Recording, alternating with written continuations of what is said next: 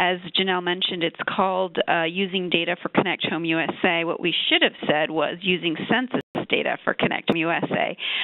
We are very fortunate to have two experts on data who will help us understand where the latest data from the census can be found, how that data relates and describes what's happening on the ground in terms of broadband availability in your community, and how you can use that data to help you plan your ConnectHomeUSA work and also prepare funding proposals. So let me introduce our first speaker.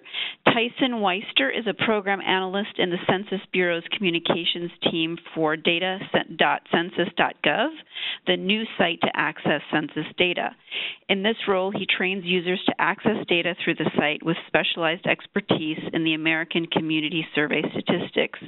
Tyson has a bachelor's degrees in economics and public affairs, along with a master's degree in communication.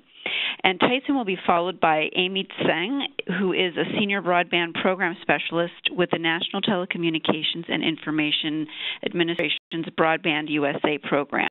She works primarily with local and state governments, provides technical assistance on digital inclusion and smart communities programs and strategies, and has a bachelor's degree in math and physics and a master's degree in technology and policy. We are very excited to have both of them with us today, and without further ado, I will now turn it over to Tyson. Thank you. Great, Tina, and thank you all for joining this afternoon. We are really excited to share some information that I think you all will find really valuable. At the end of the present today, our goal is to make sure that you all walk out feeling comfortable if you're not already familiar with what the American Community Survey is, specifically a little bit more detail on where our questions come from for computer and internet use, and then most important, how to access the data on the brand new site data.census.gov. In the past, you may have accessed this data through American Fact Finder. We are rolling out a new site to access the American Community Survey data, so this will mainly focus on the live demonstration with information. We'll talk more about application when I turn it over to our next co-presenter. But to go ahead and get started, what is the American Community Survey? Most people know us at the Census Bureau for counting the population every 10 years. American Community Survey is something that we've been doing on an annual basis since 2005. It's the largest household survey in the world, and we have the most reliable and accessible data source for local statistics. So we cover a lot of similar topics that other federal surveys and programs cover, but what sets the ACS apart is our ability to produce that information for small geographic areas down to the neighborhood or census tract level and small population groups. Our survey is based off of a 500,000 sample address every year, and we collect over 40 different topics. So not only can you look at data for those topics individually, things like in access, computer ownership, and income, but you can also look at cross-tabulations for those topics. We'll see what that looks like on the live site on data.census.gov. And then as a note, we do have 3 annual data releases each year. Our 1-year estimates are for geographies with populations of 65,000 or more, and our 5-year estimates are for all geographies, regardless of the population size. And that bullet in the middle that you see on the bottom of the screen is a mid-sized geography. For today, we're going to focus a little bit on the ACS 5-year estimates, a picture of what geographies the American Community Survey has to offer. We have a slide here showing some of the more common geographic areas you can see from the nation. The American Community Survey produces data all the way down to the block group level that you see here on this slide.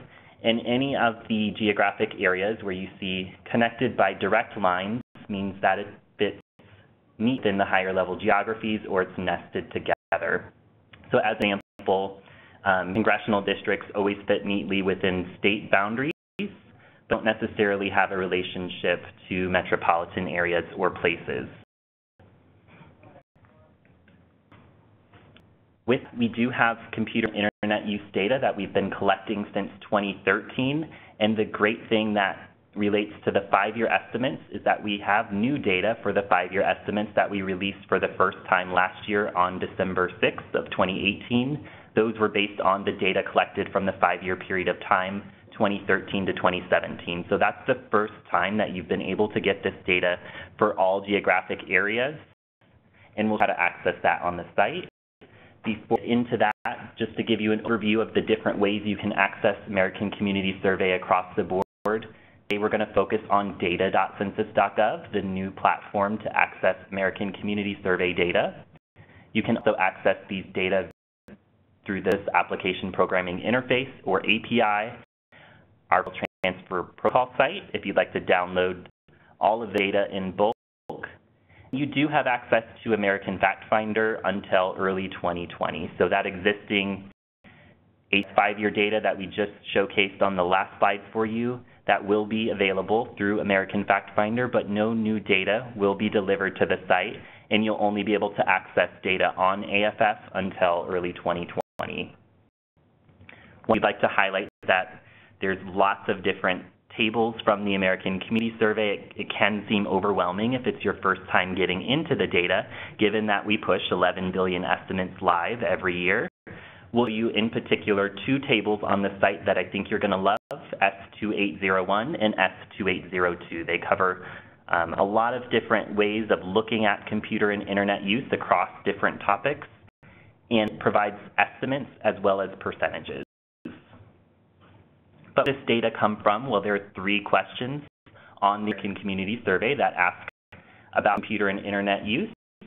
For that, you can see on the left-hand side, this is what the first question looks like. Question 10, for household level, we ask if folks pay for an internet subscription.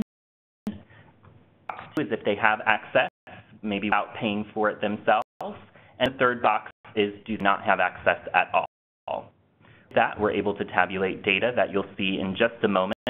But in combination with this, you can look at the ways that folks have access. So on the right-hand side on question 11, you can look whether they have access to the internet through their cell phone plan, broadband, light, dial-up, or some other service.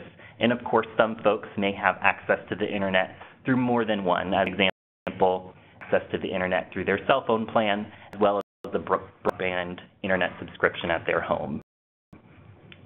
Just a high-level look at this data from the 2013-2017 ACS 5-year estimate, since we'll be kind of comparing some of this across smaller geographies. You at a high level that 70.7% of folks have an internet subscription and 21.3% do not. And you can see some of the breakouts that are provided across this data. You can look at that have, as an example, access through a mobile data plan being 49.3%, or if you wanted to focus in on folks that only have access through their cell phone, you can see that number in our data tabulations on data.census.gov. Another question for computer ownership, pretty simple here. We ask whether folks have desktop, laptop, smartphone, tablet, or some other device. And then similarly, folks may be able to check more combination as yes, so you can kind of look at the types of devices, whether a person on a very high level has access to one or more computing devices versus no computer at all, and the breakouts of folks who have access to particular devices, and then folks who only have access through that particular type of device.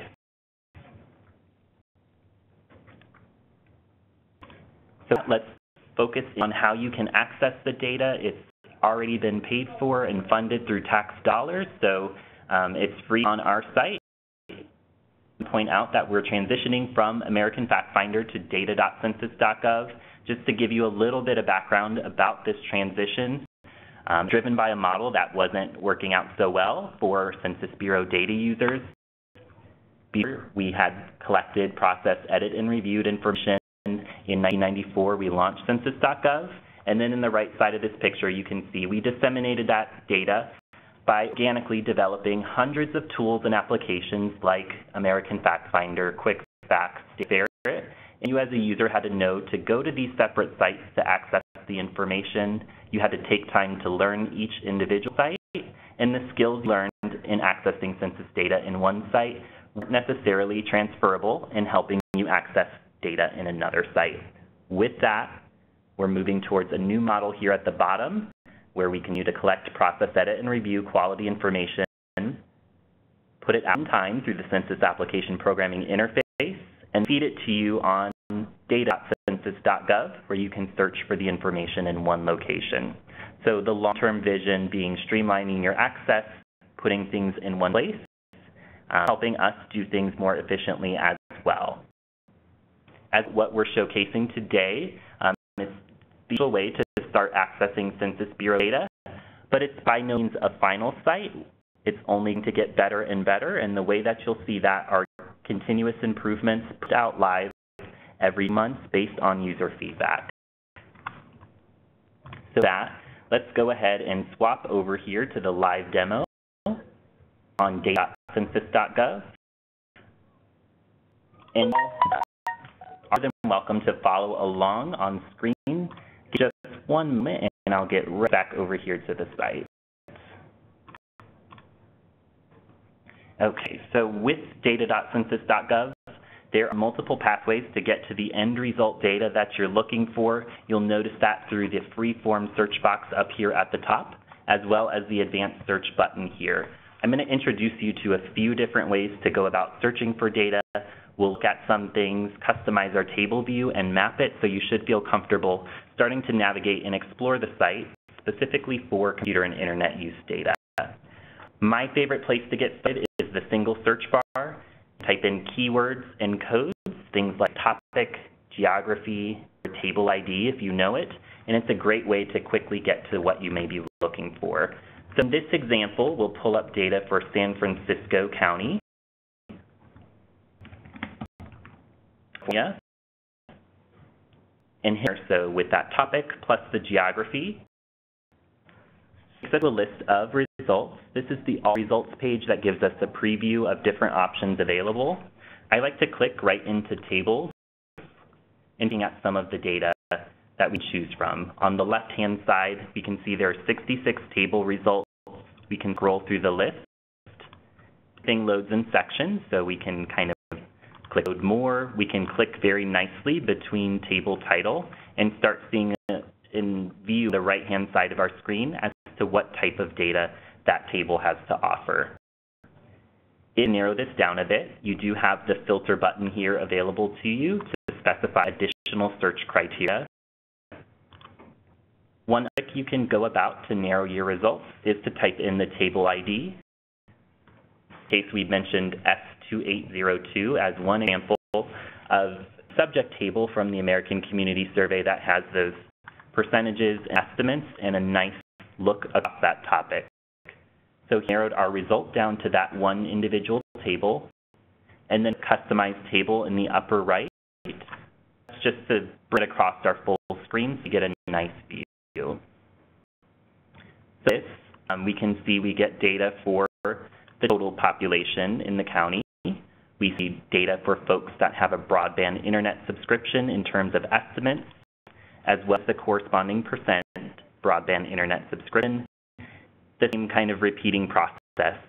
Totals folks without an internet subscription, the percent, and folks that don't have a computer in their household at all. So to make this view a little clearer so you can kind of see what this table has to offer, I'm going to get rid of a couple columns by hiding the margin of error for now. We do recommend that you look at it when you're using the estimates, but just see what this table has. And I'm going to remove the as well, so we'll just look at percents to get a view as to what the data has to offer. Another thing, where shaded, you can expand and collapse the columns. So what this tells us, in San Francisco County, there's approximately 864,000 households, 91.5 have broadband internet subscription, 0.1% without an internet subscription, and 4.3% with no computer in the household.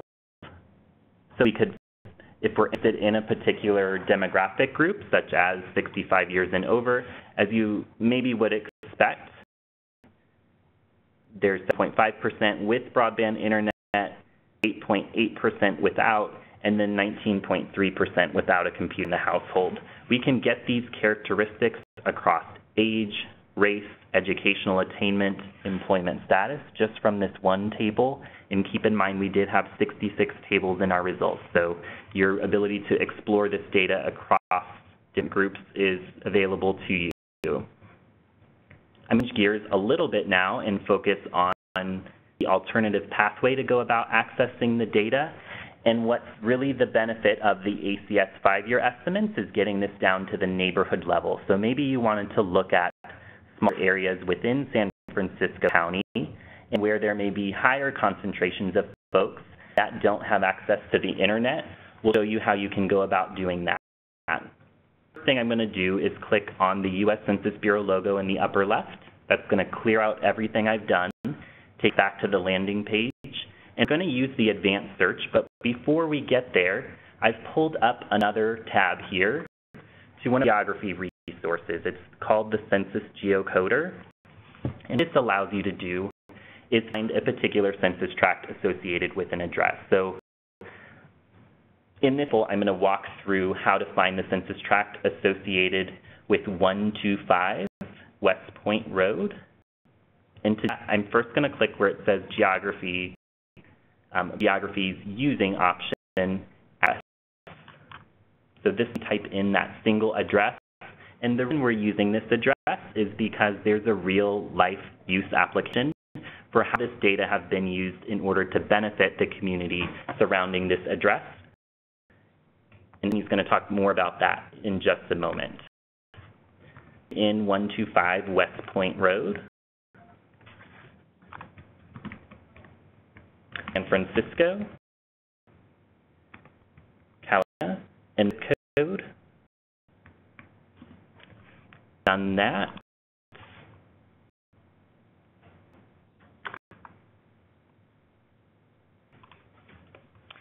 Click Find, and then it gives you different geographies associated with the address.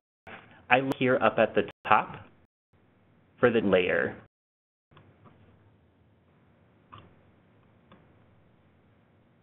And give just one moment. It looks like I have a typo somewhere.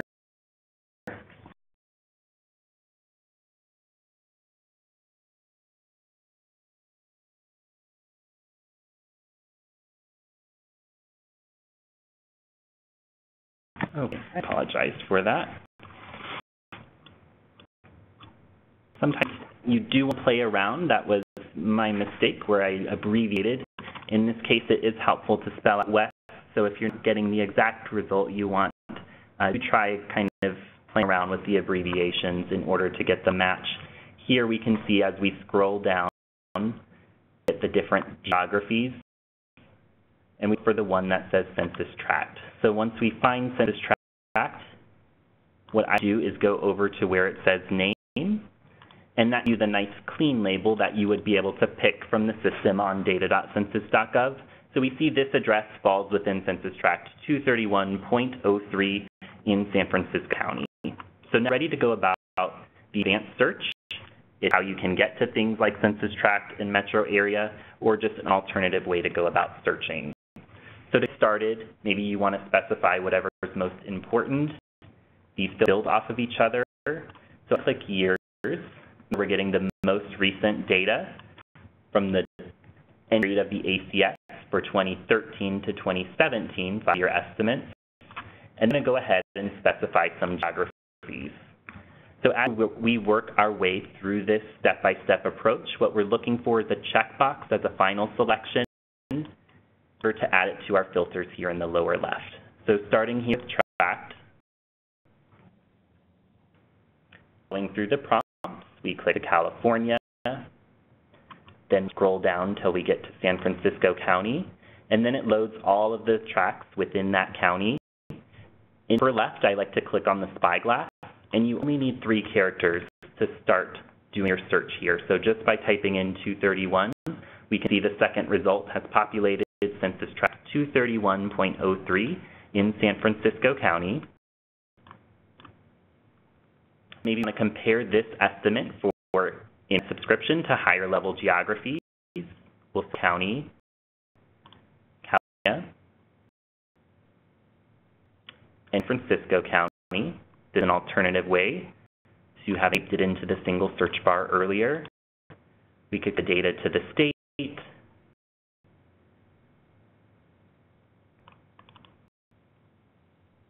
as overall U.S. estimate. In this section, we could continue to select geographies that we're interested in. I want to move to find our topic. And collect it at the household level, so we go into housing.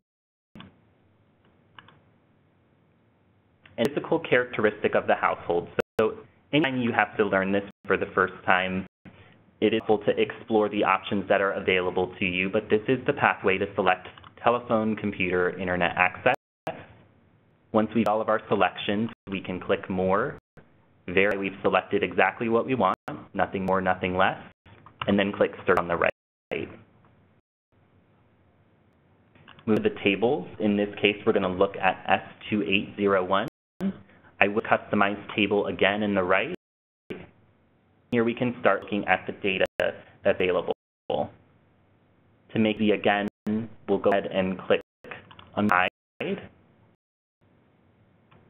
And uncheck the boxes that say total so we can focus on honing in on the percents across these different geographies, especially since the total population across these geographies are drastically different. This will give us a better look of comparison. This other table, we could look at folks' type of computer or computer availability in the household.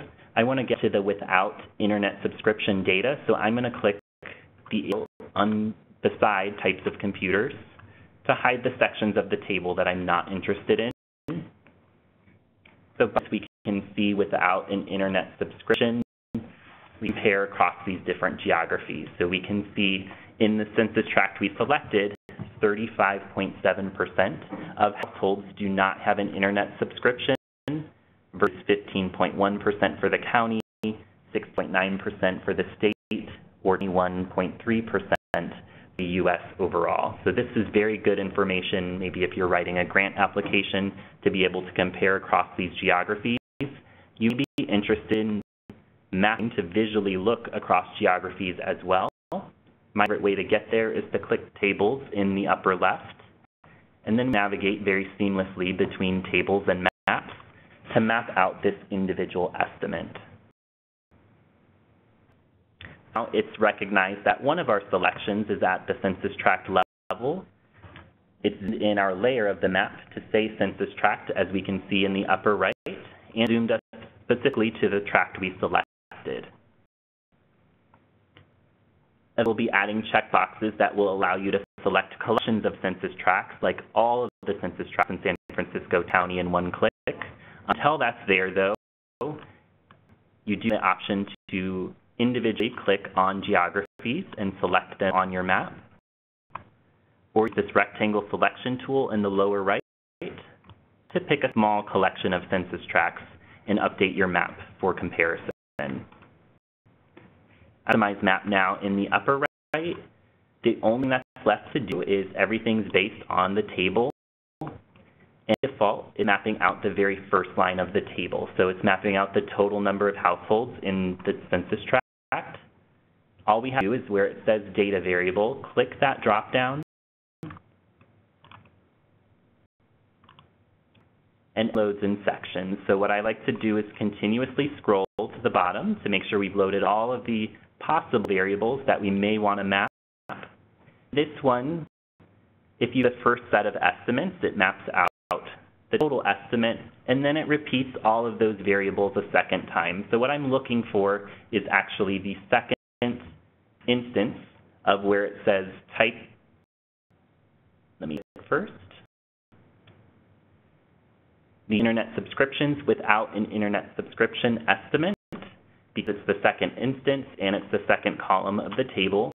That is what's to map out the percent for you. And you can see that's reflected here in the legend on the left, that we have clearly mapped out percent, and tracts with darker shades of blue have a higher percent of households without internet subscription in comparison to the other geographies. So our census tract, the 231.03, the 35.7% of folks in that census tract do internet subscription, or This other tract in darker shade of blue, the Census Tract 9805.01, is approaching 50% without internet subscription. So to conclude the demo of data.census.gov, does depend on your feedback. So as you work through the site, you may have ideas on how we can better serve you. Please let us know by emailing us, bedsci.feedback@census.gov. What we're able to show today was a brief introduction, but there is a one-stop for educational resources to learn more. So please take a look at that. With that, I want to go ahead and turn it over to Emy. Hello. Thank you much for that. That was formative, and I'm just learning myself, so that was great. Just waiting to get, oh yes, okay, there I am. And do we need anything? I'll see if I have control over the screen. Okay, again, thank you, Dina, for inviting me to speak today. As Emy Tseng, and as was mentioned, I work at the U.S. Department of Commerce at National Telecommunications and Information Administration. So my focus really is on helping local communities with their digital inclusion strategies to increase broadband adoption, use, and digital skills. I provide advice on planning and funding and implementation and stakeholder engagements, as well as other strategies. I do want to give a caveat, despite my somewhat nerdy educational background, I don't necessarily consider myself a data and mapping expert. People like Tyson, there are a lot of people who know a lot more about the specifics of the data itself. My focus is on policies and programs, and in this arena, it's really, I use this data a lot when I engage with communities, and what I like to think about, my role is almost a translator or somebody who can help figure out what kinds of questions and what questions to ask and what can be answered with data. So again, the whole point of this part of the presentation is show you some examples on how you can use this data for your own planning and funding purposes. I'll start by giving a short overview about our agency. So NTIA is part of the U.S. Department of Commerce, similar to Census, and NTIA is responsible for advising the executive branch on telecommunications and information policy issues. Our initiative cover broadband policy and assistance through the Broadband USA program, which is where I work, spectrum policy, internet policy, which covers things like digital privacy, the Internet of Things, the digital economy, as well as internet governance, as well as public safety. So you might have worked with or know about FirstNet, which is the first responder network authority, a nationwide public safety broadband network. So oftentimes we're confused with the FCC, but the FCC is a regulatory agency, and ultimately it answers to Congress. Really, we are, as part of the Department of Commerce, we are an executive agency. More about Broadband USA itself. Broadband USA, the initiative supports community efforts to increase broadband access and digital inclusion in the following ways. Help educate state and local leaders by providing guides and tools. We also present a monthly webinar on a variety of related topics. We hold convenings and we bring together key stakeholders, both in person and online, and really help facilitate conversations amongst government entities, again, at all levels, from local to federal, industry, nonprofits, and advocacy groups. In fact, we are having a workshop this Friday, I think, in in Nevada, and we hold, again, a lot of workshops throughout the country, as well as we facilitate online meetings. We also offer a more direct technical assistance program, which I actually specifically work on, and we work with either individual communities or groups of communities to really help inform and advise them, again, on the broadband and digital inclusion efforts. So when I refer to digital inclusion, I really mean the part of the whole broadband field that encompasses internet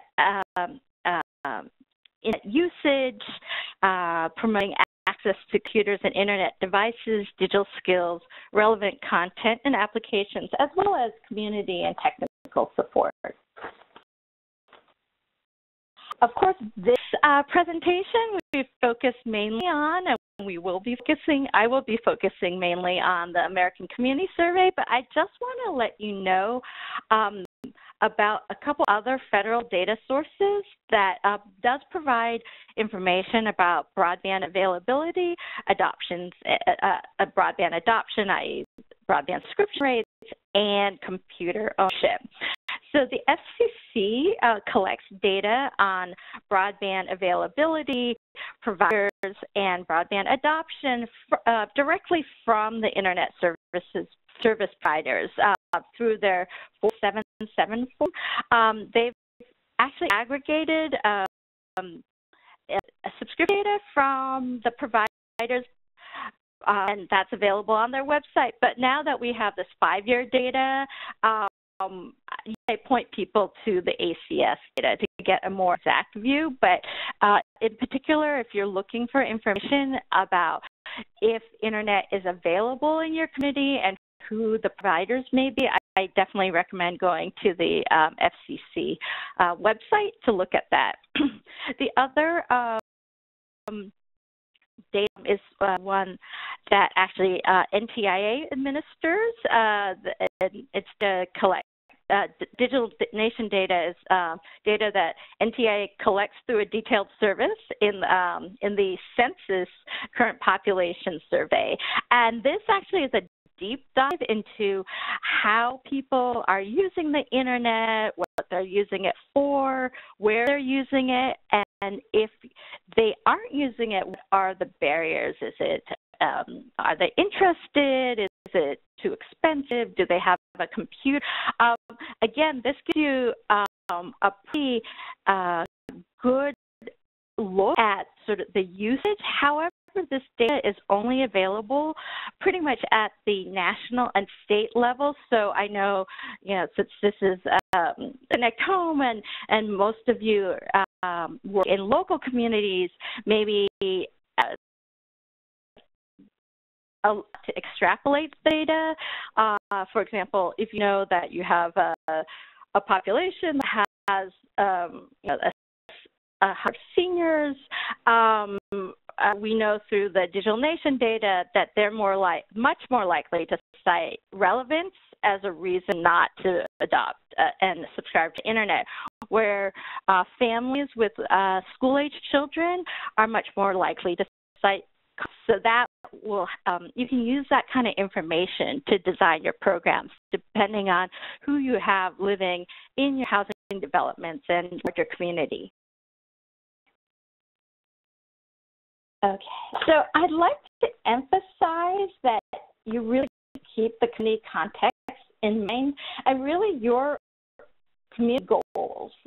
The things that you want to see happen in your community should shape the analysis.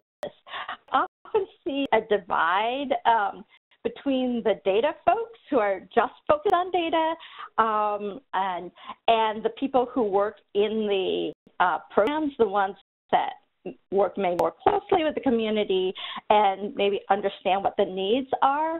And so, again, there's a need to sort of translate some of these issues,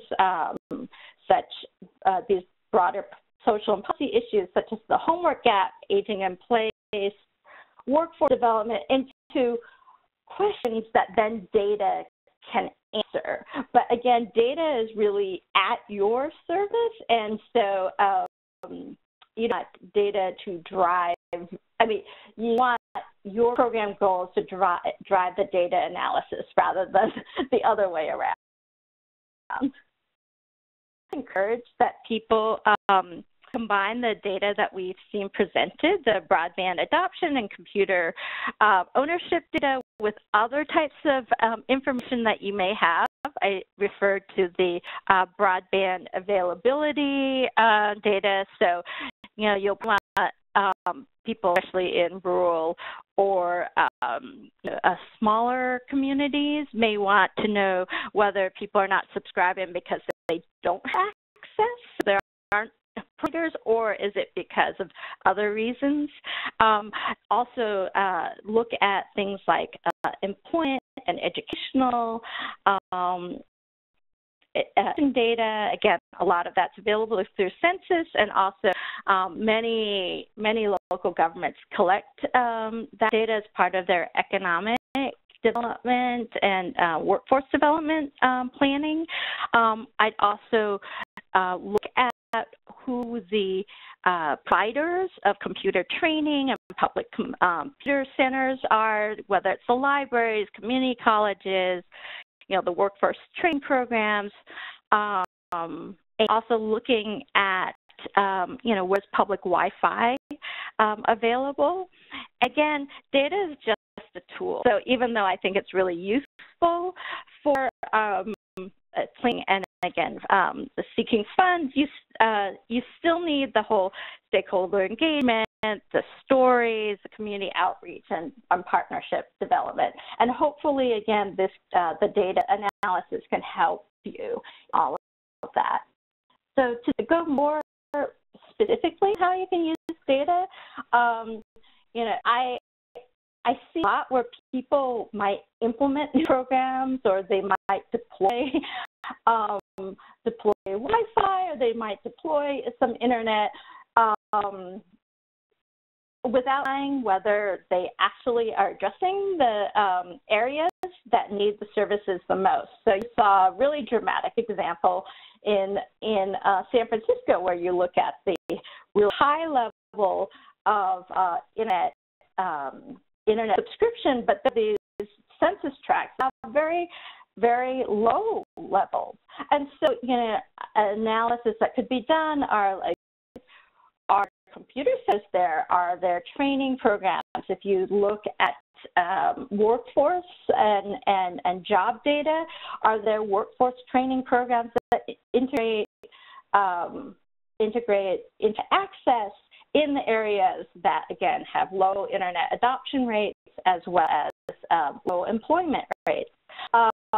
Also, hopefully then, once you've identified the communities in need, both your housing authority or the local government can really set priorities and prioritize funding for those areas, because it really becomes, with scarce resources, a lot of it becomes a resource allocation issue. So if you can make the argument that, you know, that certain areas are more in need. For example, the library is in a certain area, need more computers because they have a lower broadband subscription.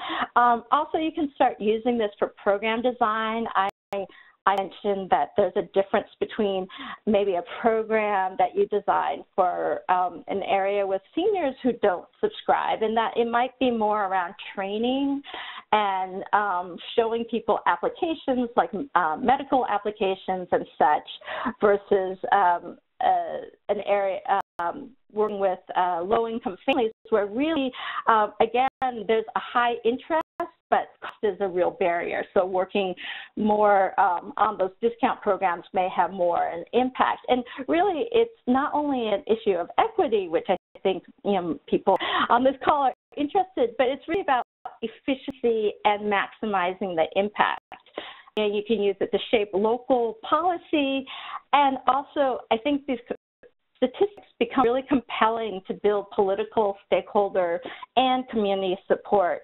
And then, of course, demonstrating the need specifically with data for funders.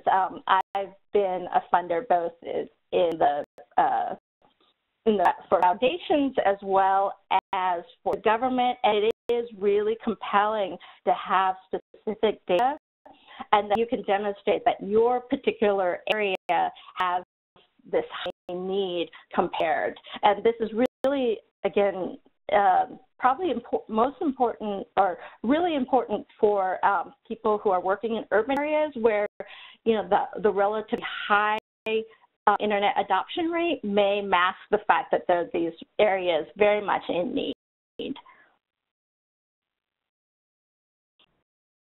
I'll give a little bit of the context of the example that Tyson used. I was familiar with this. In fact, addresses of this housing development called Hunter's View. And when I used to be the digital inclusion director of San Francisco way back in, I think, 2006, 2007. So was when I first went to this housing development. You can see the before and after picture. And at that point, we were just to do some outreach efforts and training efforts around digital training, and they actually have rebuilt the site, or they're in the phase of rebuilding the site, and the first 2 phases out of 3 are complete, and I know that they're now a digital inclusion program, citywide program, and they're looking at services there too, and I think people are eligible for the AT&T discount program there. I wanted to lightly touch on another example that involves housing, and again, this is an example of San Mateo County, which is located just south of San Francisco and is actually part of Silicon Valley. As you can imagine, it is a wealthy county, but the county government knew that there were still a number of people in their community left behind digitally, and in Silicon Valley, that's a huge disadvantage.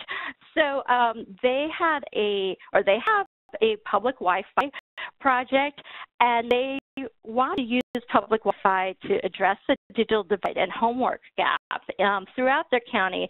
So they actually used the California broadband map, which includes FCC and some state data on broadband availability with broadband subscription data, as well as the Purdue University Digital Divide Index, which I'll talk about shortly, to identify the areas most in need. And so they really set a priority list, and basically the top priority were areas most in need, and I highlighted the example of the St. Francis Center, which affordable housing, youth, and education services. They did provide some internet capacity to this center, and also have partnered with a other local nonprofits that focus on the training to bring that to this center. Also talk about a couple tools, of course, and a couple that some other people provide, some people who have done sort of a first level analysis on the data that Tyson covered. The National Digital Inclusion Alliance is a national nonprofit that provides information and resources to digital inclusion programs across the country. I highly recommend that you join their listserv and check out their guides. Their Discount Broadband Programs guide is I found particularly useful. They've also developed the Home Internet Map, where they took some of the data that we saw before and developed an interactive map. So you can actually drill down to your own community and see the percentage of households with cable, fiber, DSL, for census tract, or the households with no home internet. And this can really help you get started. I mean, I still suggest that you do a deeper dive using the data.census.gov and look at more information on demographics and computer ownership and how those all interact. But this will get you started. At least you'll know, at a top level, whether your community has some of these issues. And I mentioned the Purdue University Digital Divide Index. Professor Roberto Gallardo and his colleagues at Purdue University have again taken and pulled together the not only the broadband subscription data, but also combined it with the FCC availability data and also some demographics that usually indicate that people are which people are more likely to be on the wrong side of the digital divide. So seniors, people with less than a high school education, low income or disability. And again, this shows Indiana, and that's what's available on their website. But I encourage people to actually contact Roberto if you want information for your own community. Again, this is, I think, really useful for rural small towns or rural small towns or outer ring suburbs to help determine whether the low internet subscription rate may be due to lack of providers or just these other factors. And you can contact me. I can get you in touch. But I've actually connected a number of communities with Professor Gallardo to help them with the analysis and access to data. We're to help. We offer advice on all these issues, and we really want communities improve their broadband capacity. And again, I talked about some of the things, the tools and the guides, our webinars, and also I'm available to talk to people as well. So please reach out. All right.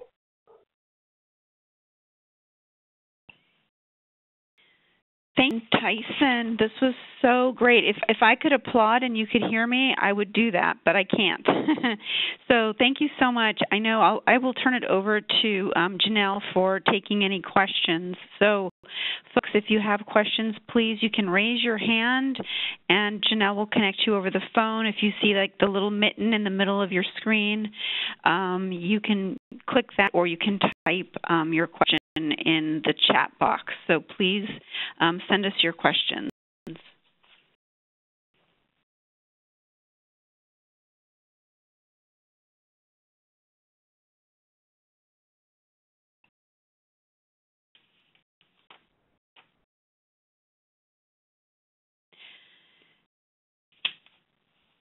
Okay, Janelle's line just dropped.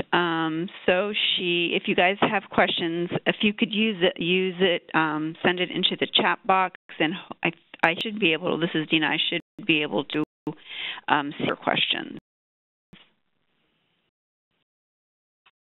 I guess maybe while we're waiting, maybe I can ask Tyson a question about the upcoming census. Tyson, I'm not sure, I imagine you know about it, obviously, but can you talk a little bit more about when it'll come out and the types of, I imagine they'll also ask questions about broadband availability, computers, et cetera, et cetera. Can you talk to us a little bit about that? I can speak a little bit to the census in terms of the 2020 census. Yeah, that's what I was asking about. Yeah, questions on the population. So it's basic demographics. It doesn't include any kind of broadband or internet. That's only through the American Community Survey. But it is a huge time for us here at the Census Bureau as making sure we get 100% population count. Counting people once and in the right place is very important in terms of the data being used.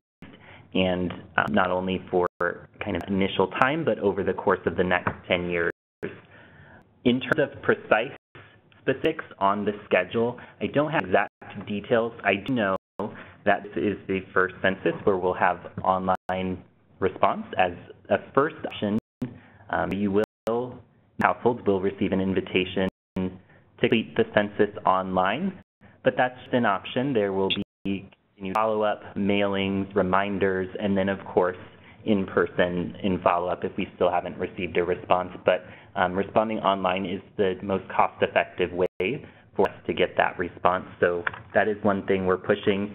Census Day is April 1st of 2020, so ramp up towards that time. Yeah, thank you so much. And I'm glad you mentioned that about the various forms and how also that the preference is going to be for an online response to the 2020 census. Point, I did want to mention to everyone on the line that we will have representatives from the census at the upcoming ConnectHomeUSA Summit. So please stay tuned for that. But you know, that's another benefit of attending the summit. So we look forward to seeing you there. Does anybody have any questions, chat box or online? Actually, I'll just add a comment too, as I've been talking to a lot of local governments in particular who are ramping up outreach efforts. Again, the concern is, since at least the initial way to answer is online, that people are concerned. So there is a lot of planning going on around helping do outreach in areas that are less likely to have internet access, and in fact a lot of people are using this data to do that kind of targeted outreach. So it may be something that you want to engage with your local government, with municipal or county government about.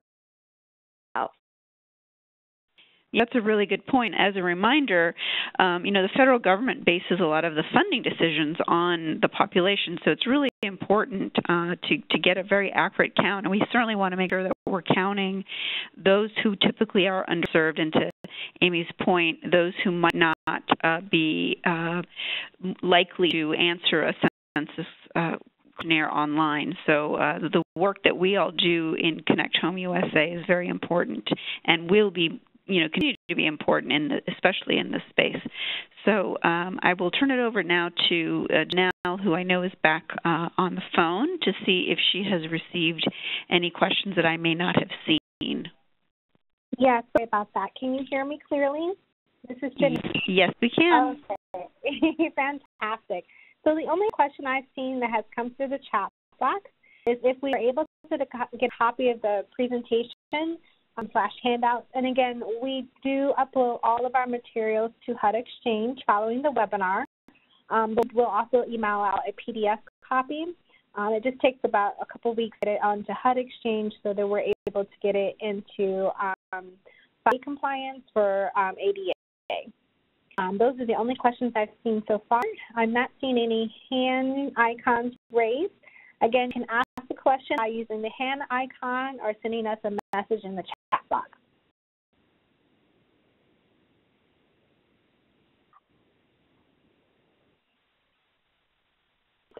Make a comment, because I think I powered through through a couple points that just because I was worried about the timing, and highlight one example. I know I've been working with King County, and one interesting approach that they've done is that a lot of places, a lot of, again, local governments have been putting together metrics for themselves. So one metric that a lot of people use is total for this field is the total number of people in their community that subscribe to broadband internet. But then, as I mentioned, the concern is that masks the divide, and again, making a compelling case for funding and to funders. I think a lot of people who work in these areas that may be overall, again, higher income, but have these areas of need, make the case about the gap. So in this case, they've actually formalized the collection or the measurement of the gap between areas with the highest and lowest broadband adoption as a key performance metric that they need to resolve. So, for example, two communities may have an 8% internet adoption rate, but if one one community has areas with 60% and then 99%, and then the other has, another example has 80% drought, then, you know, when it's the same thing, and that places like King County are actually looking at that, for example, 40% divide and saying one of them way that they're going to measure the success of the county is by actually closing that gap.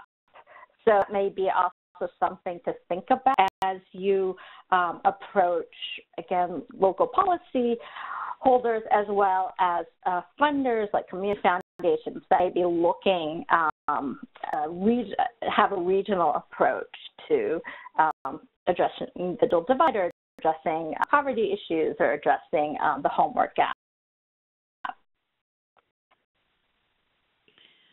That's really helpful, and it sounds like you can, based on what you and Tyson said, that we can really drill down to very, very localized areas to get really good information and be able to compare one area of the city to another, for example. So I think for our communities, that's really good to be able to see. So they, you know, the city decision makers might think that the city has a pretty good adoption rate, but until they learn that maybe the communities that we serve really are quite different. So this is really good information. This is what's been really exciting about the release of 5-year data, because prior to that we weren't able to drill down. So it's a huge step forward in the field. Mm-hmm. I guess I would ask if Janelle, if there are any other questions, because we are at 3 o'clock. We received any other questions? Okay, well, we will, as Janelle said, send out the PDF, and that we can do very soon. And if folks want to rehear this webinar, it'll be posted on HUD Exchange. So I want to thank the audience for participating, and of course our wonderful presenters for the great information that you provided. I know you listed your contact information, so if folks have questions, I'm sure they can reach out to you. And many thanks to Janelle for helping us coordinate this great webinar. So thanks, everybody, and have a great rest of your day. Thanks. Thanks. Bye-bye.